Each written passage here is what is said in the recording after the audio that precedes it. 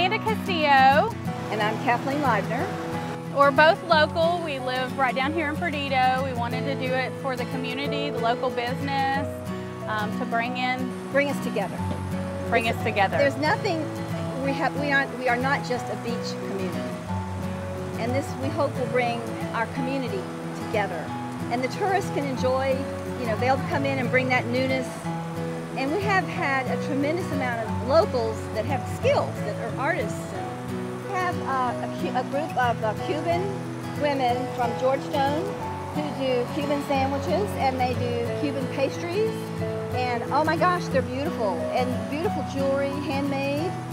We needed this here. The closest is Palafox Market and a Foley Market, and for us it's a little bit of a drive, and so we thought maybe we should have something out here for our community.